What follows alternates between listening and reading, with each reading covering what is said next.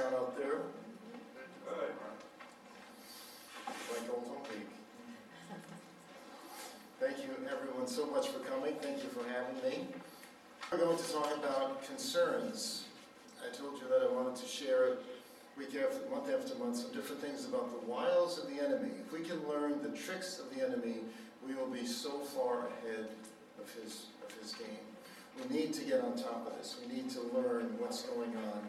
And I've been privileged to experience, just by working with people every day, for year after year after year, you learn the tricks that the enemy uses. So I'm going to show you another trick tonight, and it's very, very powerful. But the good news is that we have a remedy. We have a solution that is so powerful. So I'm out tonight to prove to you that my theory is not only real, but that it works. And that you have something that you can overcome the wiles of the enemy in such a powerful way. It is beyond imagination how far you can take it, but it's up to you. So I'm going to share with you a lot of stories, because stories are cool, and stories help us understand that this is real. These are real life stories. The names have been changed to protect the innocent. You will get the idea. And I want you, as I tell you these stories, I told from different age groups and different characters, so you can get an idea, how does this fit into my family? And I'm sure you're going to see in some places how it will fit in with your family somewhere. And so we're going to talk about concerns and how the enemy uses them and uses us. We all have concerns for the people that we love. We have concerns for our husbands. We have concerns about our wives. We have concerns about our children and our grandchildren. We have concerns about our dear friends. Tonight I would like to focus in, because it would be too large, but I want to focus tonight on parents, about our children and our grandchildren, about how the enemy could be using this against us. As parents, what are some of the concerns that we have for our children and our grandchildren? We have concerns for their health.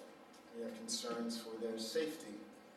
We have concerns for them having a good relationship with us, a loving relationship. That's a huge concern, right?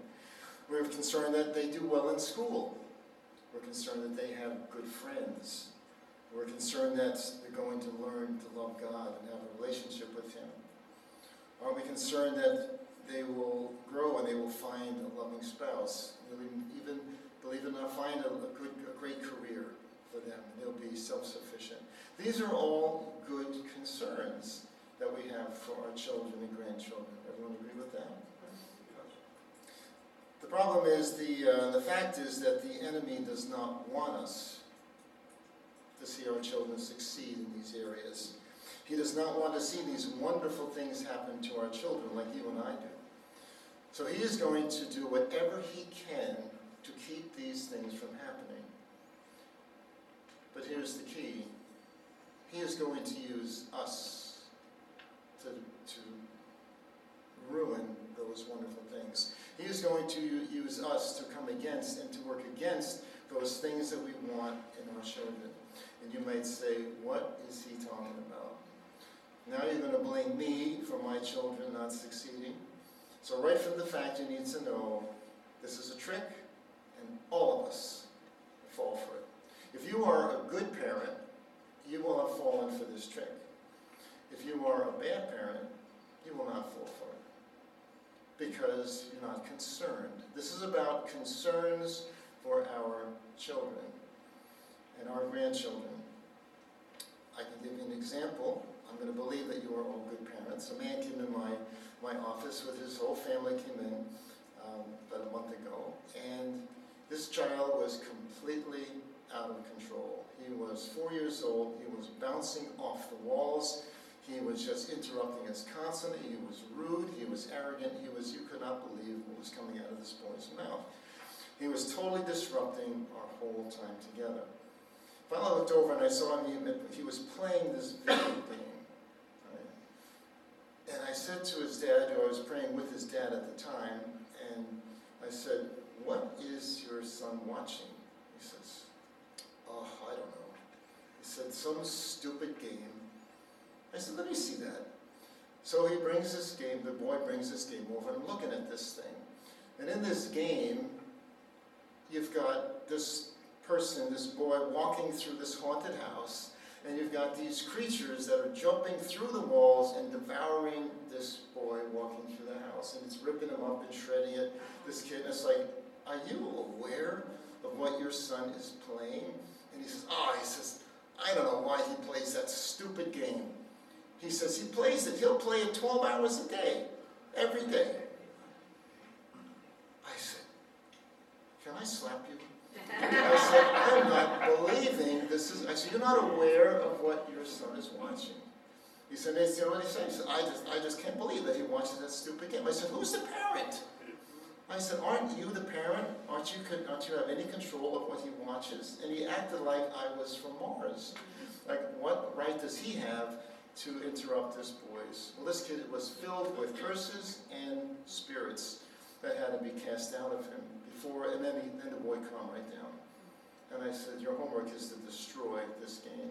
You better be aware of what this boy is watching. So there are bad parents, and they just don't care. These things will not affect them because they just don't care. They will not bring these things upon their children because the enemy can't use them. The kids are already going to be lost, but different ways. Okay, so we're talking about good parents that are going to be tricked into affecting our children in negative ways. We're only one of many ways. I have to remind you again that it's not saying you did this to your children. I have to say that up front. This is just a way that the enemy uses to make loving parents bring about the exact opposite of what you like in your child. And because the enemy uses the people closest to us. You have to understand this principle. The principle is we send emotions one to each other. God has designed a network of communication that we were designed to bless one another. So this is a system of really just waves that we send to one another. That's real. Quantum physics proves it, that we do send messages to each other, and they are very, very real and very powerful. We can go back to World War II when they began splitting the atom. But they went, and when they split the atom, they realized that they could study these particles. They could see the neutron, the proton, they could see the electrons spinning around. And they realized they could study the inside of an atom. But then they went into subatomic and they began splitting those particles. And then they realized that they could no longer study them. Because if one person looked at them, they moved a certain way. When another person looked at them, they moved a different way. Every person looked at them made them react a different way. So by learning this, I realized this all makes perfect sense. That we are designed to affect one another. Because when I think a thought, I'm going to move particles in your brain, and I'm going to just send you wonderful messages or negative messages. And how we take control of these thoughts is how we develop our children in the purest way. Paul says we need to take every thought captive. Why? Because our thoughts that we think are just to ourselves are deeply affecting our loved ones. In this case, deeply affecting our children. And I'm about to prove that tonight, that this is real. I used to think years ago that we would say a blessing for someone. I'd say a prayer and I'd say, God, oh, please bless my son, bless my wife. That I was just shooting up a prayer up to heaven, and then God would just shoot back down a blessing to that person. And he would say, then I realized he was saying, no. He says, that's your wife. You bless her. That's your child. You bless him. And that's the responsibility I'm giving all of you tonight. For your children and grandchildren, you bless them instead of cursing them. Okay? It's very, very real. That choice is yours. I'm saying that right up front. And I'm about to prove to you that this is real, and it's pretty exciting because there is a way to understand it, and it's not complicated. So I'm going to begin by telling you a story. So family came in. It was just the mother and father. First of all, they called and they said, you know, we'd like to send in our 16-year-old son. He is having a lot of problems. And I said, well, that's not the way it works. They said, well, he's very angry. He is sad and depressed. He's lonely. He has no friends. He's not interested in sports. He has a terrible relationship with his mother. And you know what? He even hates her. So the father's telling me this. He said he does poorly in school. His teachers don't like him. He's not even interested in sports. And he's completely dissatisfied with his life. Can we bring him in? And I'd say, no. I said, I need to see you all together. And they said, why? He's the one with the problems. I said, well, because you're the problem. Now, a lot of parents don't want to hear that up front, but if they're good parents, and these were good parents, they want to say, what are you talking about? And so I share a little bit to them about how we send emotions one to another. And I said, would you like to find out if you are sending any emotions to your son that may be bringing about maybe exactly opposite of what you had hoped in him? And they said, well, this sounds intriguing, and so they came in. So they talked more and more about this boy. I learned all about this boy, about all those things he was suffering, about so angry and so sad and so depressed, and having no friends. And as I talked more about him, I realized he was a very, very smart boy and had a very, very powerful temperament, but it was completely reversed of what he was capable of. So I began to listen. So the story goes on that the mom said, began to tell me the story about how when she was pregnant, she had an attack on her hip that was excruciating, just unbelievable pain, and we found out later it was an enemy attack, but it was the most amazingly knife in the hip pain, 24 hours a day. And it was just literally unbearable pain. I can't stress it enough how she stressed this pain. She said, I said, tell me some of the things that you felt while you had this pain. She said, these were some of the things I was feeling and worried about while I was pregnant. I won't be able to nurse my child or even hold him. I won't be able to get down and play with him on the floor. I won't be able to take him on play dates with other children. I won't be able to sit with him and help him with his schoolwork. Listen, these are very important. If you're going to get to the next step, you have to listen. I won't be able to take him out and do fun things with him. I won't be able to play catch or soccer with him. I won't be able to have any more children. I will always be depressed. So she's telling me these are the things that were going through my mind the whole time I'm pregnant, right? So now we find she had concerns. So the key word is concerns. It all begins with concerns. I need to tell you what her concerns were, and we wrote them out. As she described them, I wrote them down. Because I am unable to hold my son, or nurse him, or carry him, or get down and play with him, he will always be disappointed in me. He will be angry at me and hate me, and we will never be able to have a loving relationship. Right? This is a concern, just a concern. Right? Because I'm in such agony with his hip and unable to speak sweetly to my son, but sternly, because she's in such pain, everything comes out sternly out of her mouth, he will never be loving towards me. Because I'm unable to give John a sibling, he will always be sad and lonely. Because I am so sick and unable to take John to be with other children, he will always be alone and will never have any friends. Any of this sounding familiar to what as I described the boy in the beginning? Because I am so overprotective of John, I am living in fear that he is going to grow up without sufficient self-confidence and self-assuredness and will do poorly in school. Because I'm unable to help John with his schoolwork, he will do poorly in school. Because he will do poorly in school, none of his teachers will like him. See this brilliant reasoning taking place? Because I'm not able to play catch or soccer with John or do fun things with him, he will never learn to like games or sports.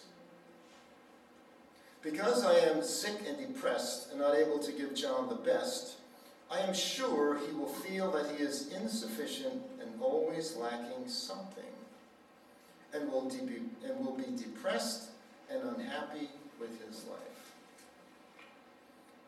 This woman is telling me all these concerns she had while she was pregnant and then while she was raising him, all these concerns.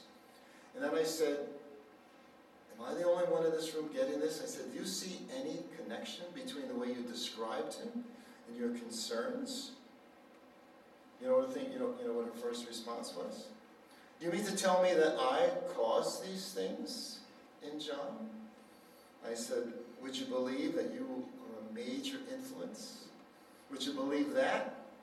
And she said, I'm getting it. I'm starting to get a picture of what's going on. She said, I didn't realize anything about sending emotions. Of course, like all of us, I felt these emotions were just inside of me, and they were not affecting anyone. So she said, what do we do?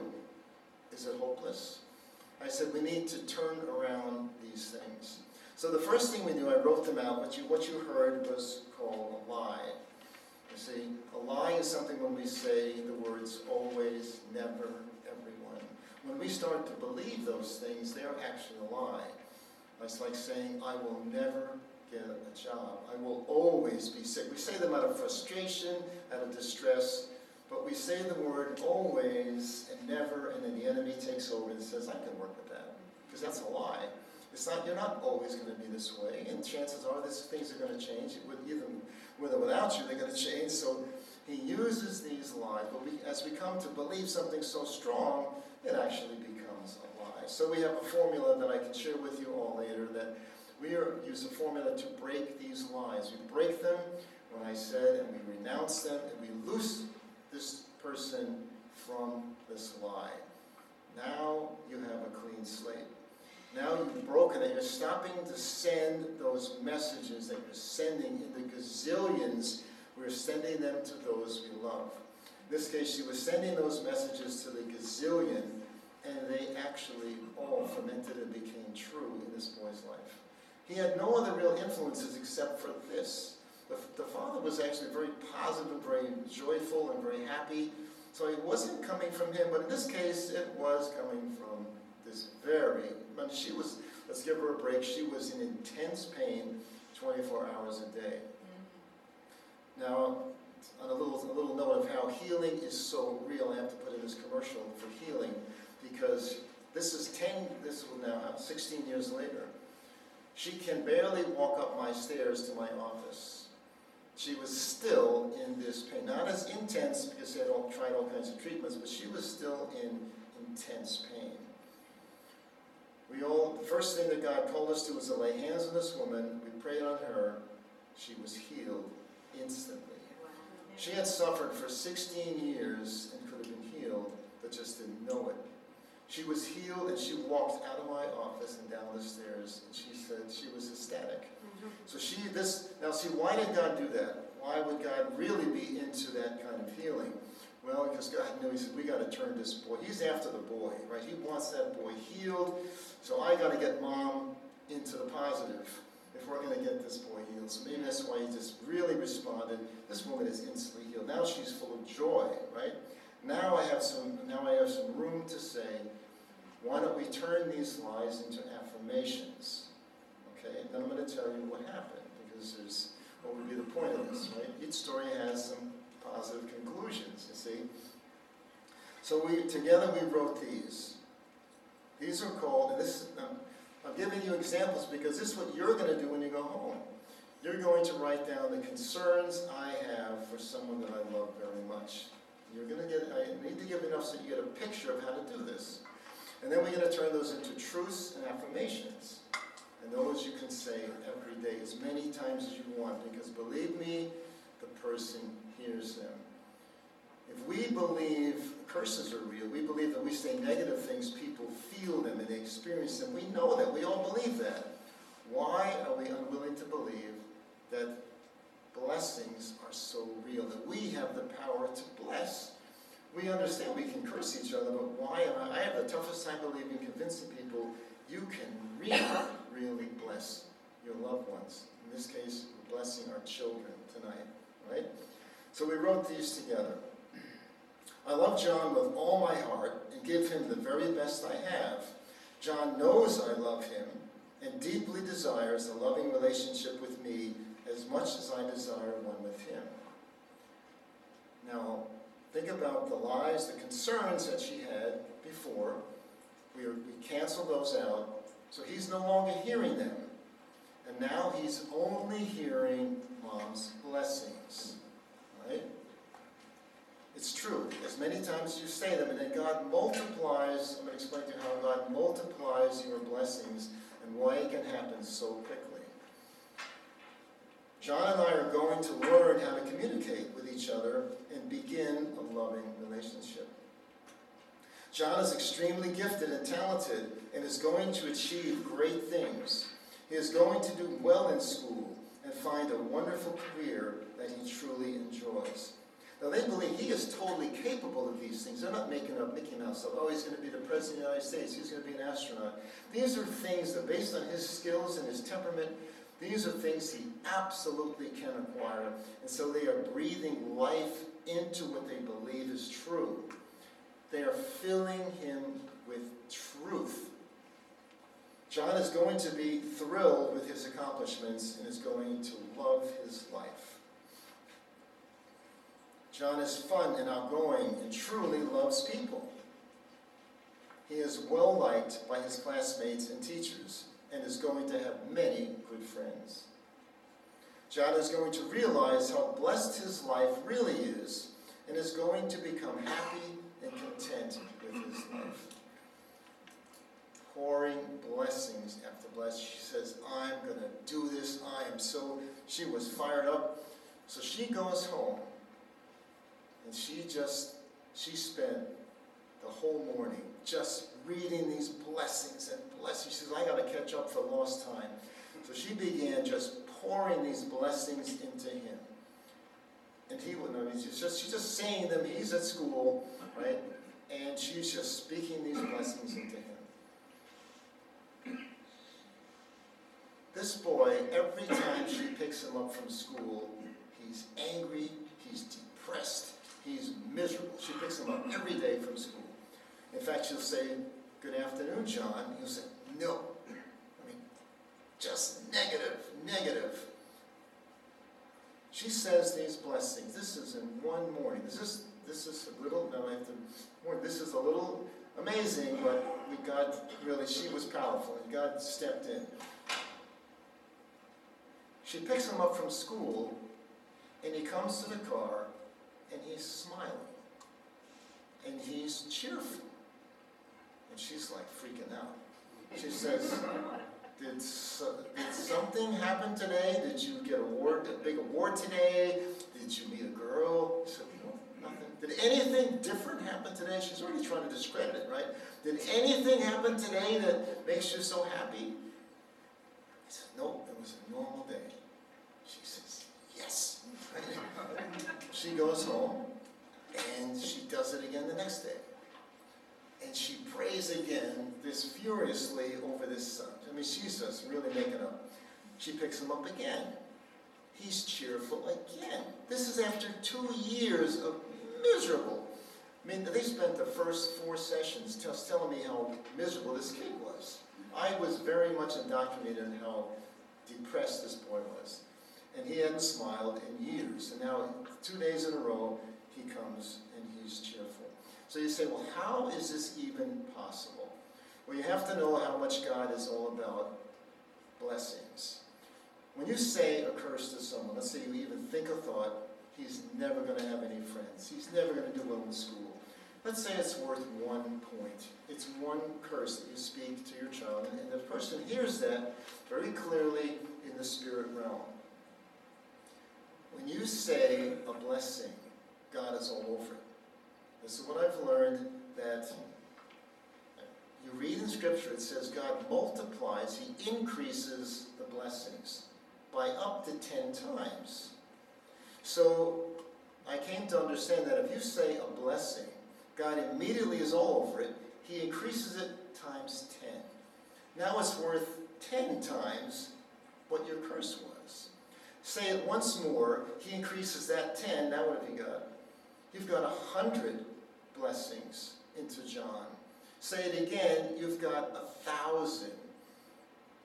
Now if God is working His maximum, and I believe He was with this woman because she was in desperate need, He is multiplying it, increasing it by the 1,000. Now this comes from an ancient biblical concept of God restoring what the locusts have eaten. Right? So if I were to say to you, this is a very interesting concept, to understand that God works on the increase. This works with your tithe, this works with your blessings, with all these things, God increases them. And so, let's say that you and I are both farmers, and you come out one day and you tell me, you're not going to believe this, the locusts came in last night, they completely devoured my wheat. And it was about this high. It was completely eaten to the ground, destroyed. And I say to you, don't worry about a thing. I know a technique. I can restore your wheat. When you come out tomorrow morning, you will see your wheat restored. What would you expect to see? Where would you expect to see your wheat? Right there, right? Same place it was. In the Hebrew, that word, restore what the locusts have eaten, means it's above the ceiling.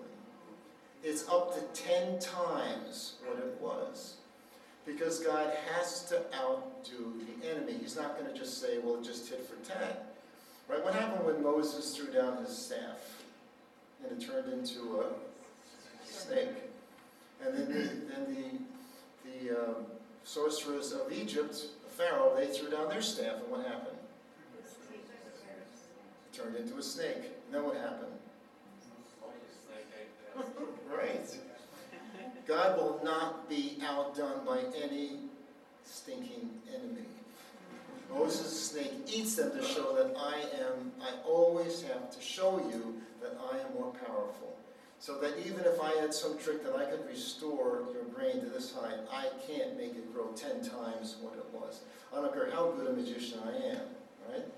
So that's why I want you to be excited about doing your blessings for your loved ones, because you have to know this principle.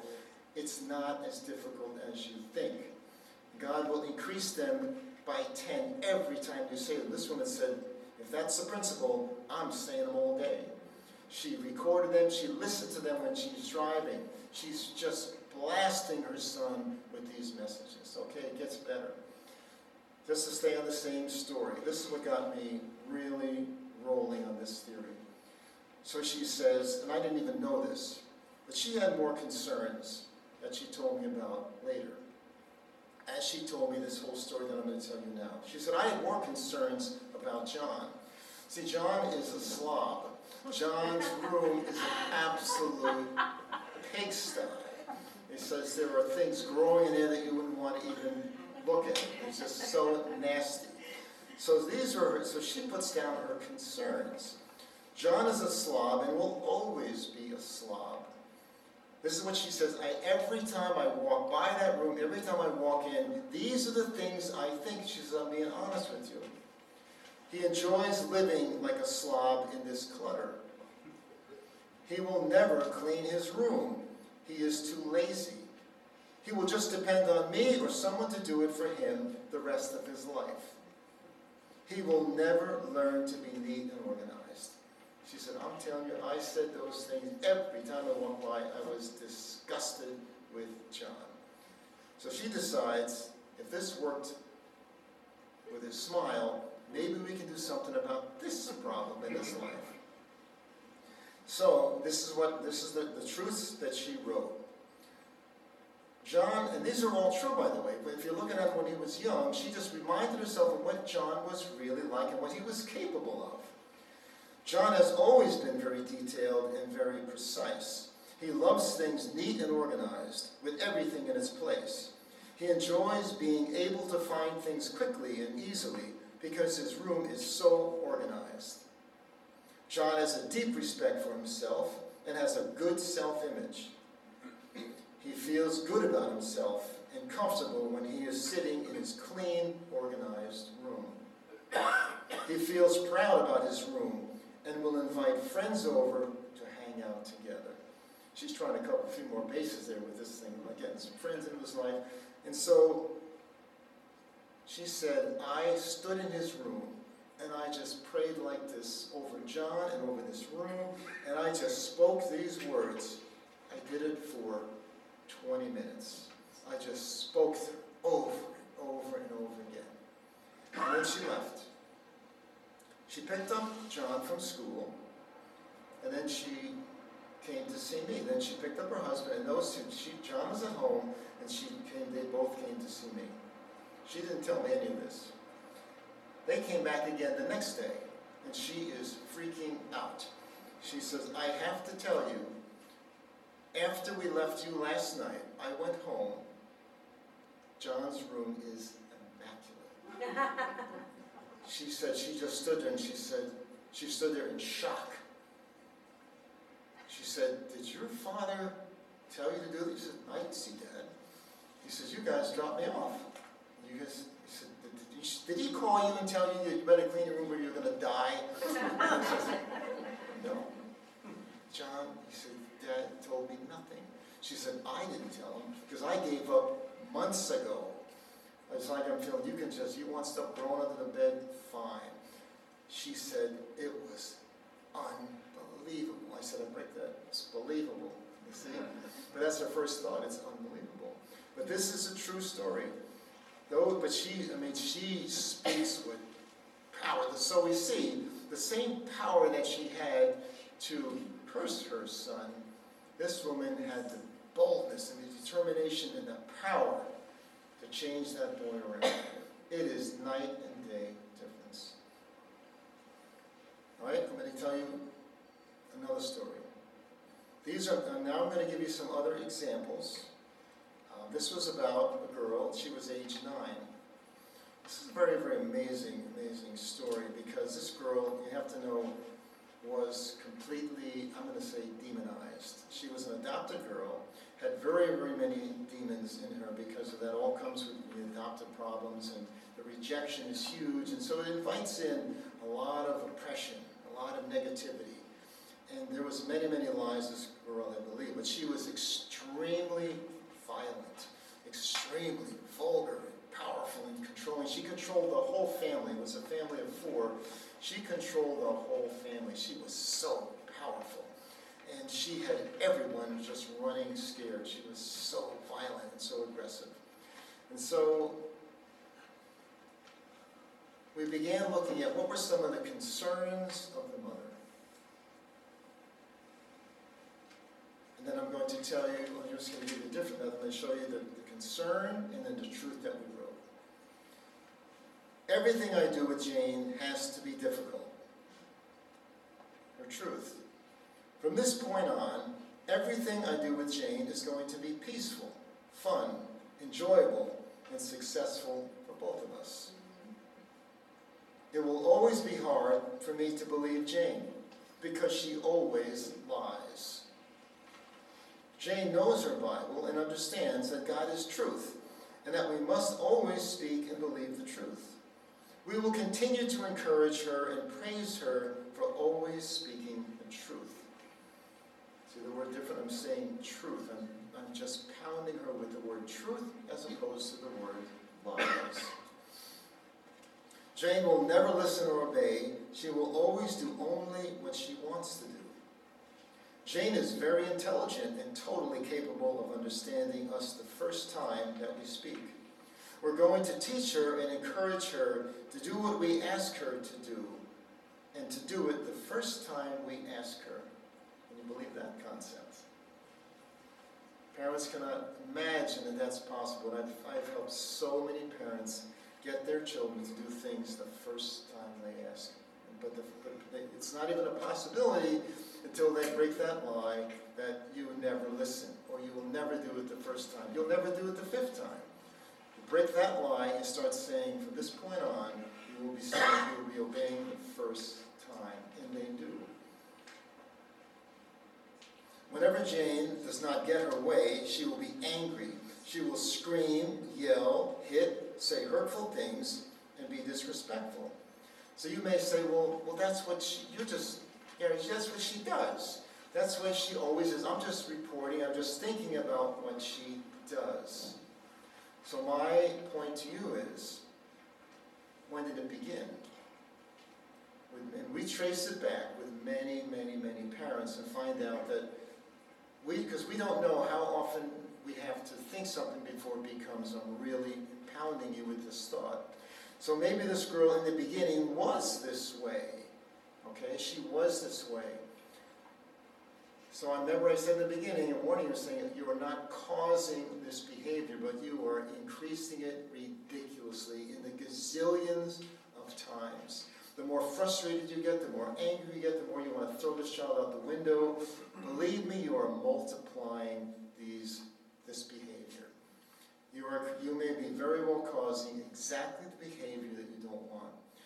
The behavior may have been taken care of, but by me amplifying, because as parents, we are such power, we have such authority. We are as powerful as the doctor wearing the white jacket. Those people are invincibly authoritative because they have the white jacket. Anything they say, we believe. Right? Well, as parents, we have that same amazing authority.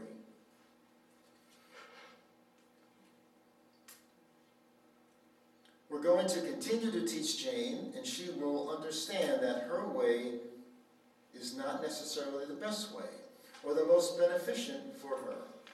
But instead, what we are suggesting is the best for her because it comes from our love for her. See the difference between the messages? Jane will always believe that she is inadequate and not good enough because she was adopted. Jane is going to see herself exactly the way God sees her and the way we see her. As beautiful, smart, gifted, talented, creative, expressive, loyal, powerful, and funny. She is beautifully and wonderfully made by God, exactly the way He designed her from the beginning of creation. She is exactly who she needs to be and equipped with all she needs in order to do exactly what God has called her to do and to be in this life. Jane will never be able to receive love and see herself as lovable because her birth parents rejected her. Sounds logical, right? Remember, everything I'm saying, you say, well, that's just reality. What about when you're told reality gazillions of times? We become what we're told. We become what we are. Every day when I looked at my 3-year-old daughter and I saw her, the way she colored, the way she was inside those lines, I said, Angelina, you are an amazing artist. I didn't say you will be. I said, I breathed life into her. I said, you are an amazing artist. You are so creative. Look at the designs that you can do at 3 and 4 years old. Guess what Angelina is today? Phenomenal artist. I said to my daughters, I said, you are amazing dancers. You're so creative. You're brilliant the way you choreograph. This is at 5 and 6 years old. You are such amazing dancers. You're so gifted.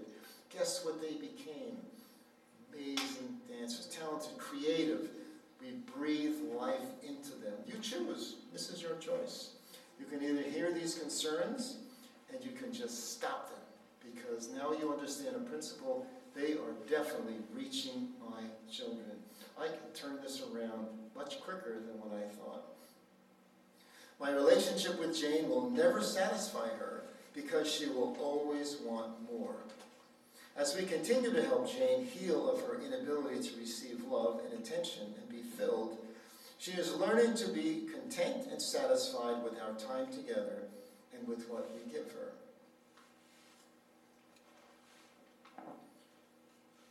This woman began breathing and breathing this truth into her daughter. The father also. This is a team effort. The father and the mother every day are saying these truths into this girl. They're speaking them over and over again. So they came in a week ago. Now I have to show you, I'm going to tell you some more tricks of the enemy. So they came in a week ago, and they came in and they said, you can't believe the morning we've had. And I said to my night, I said to myself, good sign. And they said, what are you talking about? It's a disaster. Our house she's worse than she's ever been. Right? And I said, this is a great, I was so excited. They said, you're nuts. They said, you're absolute, now you're really crazy. And I said, well, let me explain. I said, what is the hardest yard to win in football? 1 yard line. Why? Because you are right on the edge of winning this game. 1 more yard and I pushed you, and now guess what? You've lost and I won. They will defend. That entire team is ridiculously powerful, trying to protect that last effort that you're going to make to win this game. And he makes, believe me, I've been doing this for 30-something years, he makes every effort to push you back. That's the point that most people quit. I have to be honest, and I try to get them back. They are so beat up, that's when they usually quit. And I say, no, you're not getting it. This is a great sign, right? And so they said, okay, right, okay, we trust you, but this is, he said, we really felt all the way here, we are losing big time, because now she's worse than ever. I said, don't, in the 1 yard line, don't they fight harder than they have the whole game? I've watched games where there have been 4 plays and they can't get 1 yard. Yet they've just marched all the way down the field with, 30, 40, 50, 99 yards and they can't get one. What's going on? Believe me, it's real. The enemy watches football. He knows how to play this thing. Use the same tactics against us. So now we began praying with the children, and their names were the ones the Holy Spirit chose, and each one had curses that they began, we call them lies, but actually they were lies that they began to believe. I didn't tell you the whole list, but just the last ones that came up were absolutely fascinating, and you'll get the point. So we're finding out the Holy Spirit's revealing these lies that this girl was stating. And she said, because I am losing control, I have to be even more defiant than ever. Because in order to regain the control I had over my family, I have to be even more loud and vulgar and arrogant than before. And it was one after the another of this. Now, what do you hear, right? I see the smiles, right? I said, so the parents, they're so freaked out, they're not getting it. I said, do you see what I'm seeing? And they said, no. I said, look at the word here. Regain what I have lost. Gain back what I have lost. What I lost. That means we won. We won. Your prayers worked. Because that's the only thing they're doing that's different from years of therapy with this girl. It's the only thing that they did different, that they could really put their fingers on. They began speaking truth and life into this girl. And I said, you have won. Now he's trying to regain. He's on the 1 line, and he is done. He's finished. Now you pour on the attack, right? And that's what they're doing right now. I had the same experience. This is real. It's real. It's real. I had the same experience with another boy and girl who were both adopted, both causing the same kind of violent, amazingly powerful behavior in their family, especially this little boy. Another one, 9-year-old boy. He was also causing this kind of, and we began praying and praying and praying. And they were praying these, just speaking truths into these children. Lists and lists of them. And the children were changing. We saw amazing results. Amazing, beautiful. These children, the same children that, to give you an idea how powerful and violent these kids were, the father was 250 pounds, could not hold that boy on the ground in my office when he had a rage, one of his fits of rage. Powerful, demonized. I mean, so powerful. The same boy was now sitting in my office playing with his Legos. Just playing there and just smiling, happy. It's amazingly powerful. Last Saturday they come, and the mother comes up the stairs. She said, "What a morning we've had." And I said the same thing. I said, "Here we go. Here we go. It means we're winning." Do you know that the exact same things came up with this boy? His was, "Because I have lost." He felt completely beaten. He said, I have got to do, and his list was so amazingly powerful of how he had a whole plan. I'm going to turn mom against dad. I'm going to turn dad against mom. The kids are tricky, clever. Now, he's all being influenced by the enemy, of course, but he had a very clever line of attack, how he was going to win back his control of that family. Amazing. The parents got so excited. We broke those lies. The kids, they went right back. They were in the best place they've ever been in. This is about 4 months we've been working together. This is after 5 years of trying every therapy known to man. Thousands and thousands of dollars. 4 months together, and this child is completely turned around. So believe me, I said, this is very, very powerful. What we speak into these children is real. It's very, very powerful. I'm going to read you just a few more. This was a girl, 32 years old. Also, this girl was suffering from an addiction, very rebellious, very much wanted to be independent on her own, and just fighting everything these parents are trying to come up with. Mary will always yell and rebel until she gets her way. The truth. Mary will learn her temperament and use her God-given talents to help others and glorify God. She will be able to handle her emotions well. Mary will never be able to manage her money. Mary has demonstrated that she can handle money when she was working as a waitress and paid all her bills. See, we're finding some evidence in the background that these are true. These are things we believe that are true in our children. And so we draw them out. She is responsible and generous to others with her money. She will never be a responsible adult. This one comes up a lot with frustrated parents. Mary will be responsible and live as an adult on her own. She will grow in maturity and will be great in whatever job she takes on. Mary will always need prescription or recreational drugs. Mary will not want or need drugs to alter herself. I believe she will choose good, natural health. She will never be a good driver. Mary is fully capable of becoming a good, responsible driver. See, they can be very simple answers. They don't have to be, like the woman's a little more explicit, but they can be whatever you want. Mary will always date inappropriate men. Mary has high standards and will be looking for a godly man to be her husband. She will not settle for anything less. She will be an irresponsible mom. Mary loves children and will be a great mom with common sense and a loving, godly heart. She will take care of her children and give them the very best. Mary will always have a sloppy house.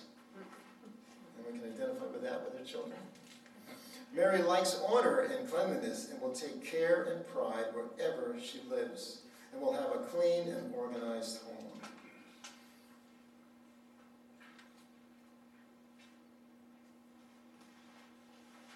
One more.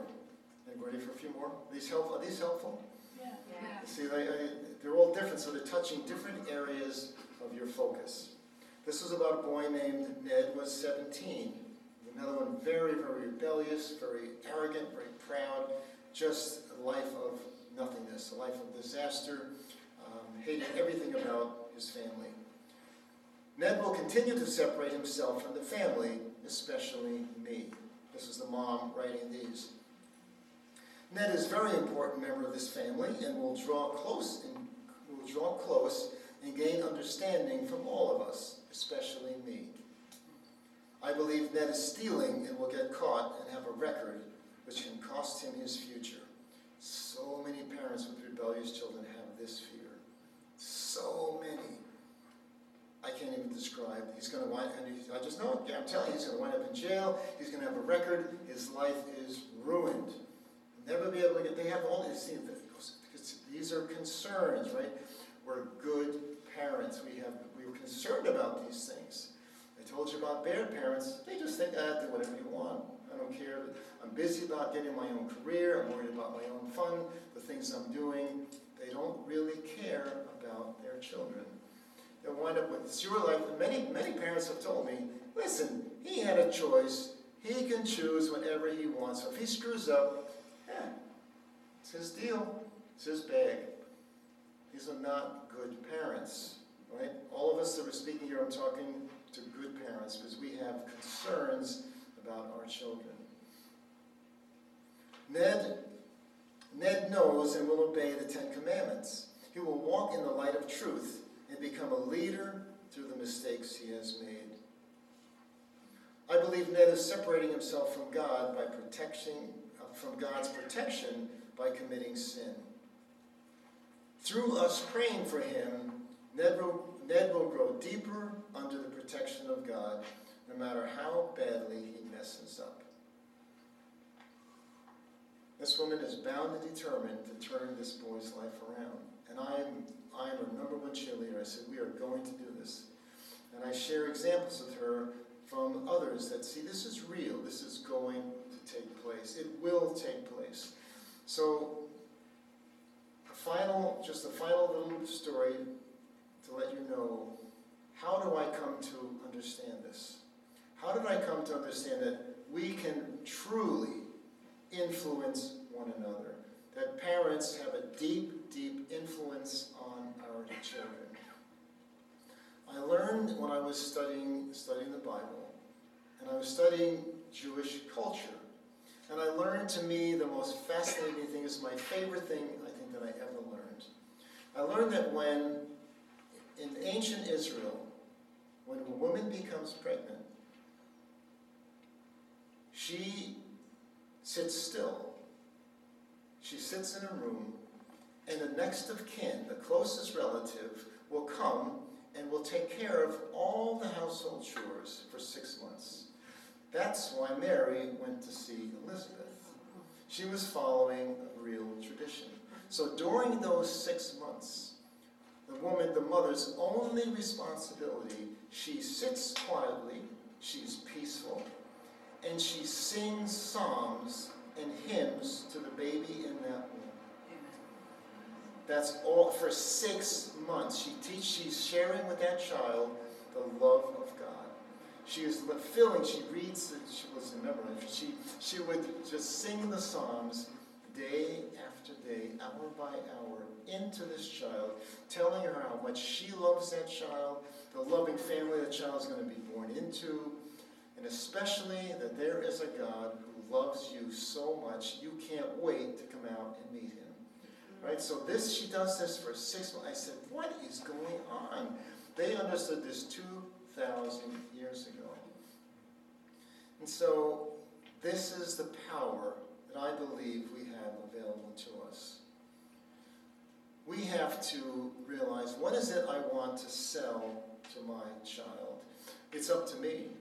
If my purpose is to sell the truth, I have to be excited about it. I have to, number one, I have to believe it. I have to believe in my child. It means I have to imagine, who is this child really? What is this child's potential? I'm not making up stuff. I'm saying, what do I really believe? What have I believed about the child's potential? You breathe that into that child. I was at a potluck dinner once, and we were all standing around at the end of this table, and there was a bunch of us standing around, and there was some pies on the table. And this woman is standing there, and she's eating this banana cream pie, and she's going on, she said, wow, this pie is delicious. She's just eating, she said, oh my gosh, she said, this is the best pie I've ever tasted. And she's just going on and on. Finally I said, wow, I said, I have to try that. I said, do you know who made this pie? She said, I did. I was so excited. I said, wow.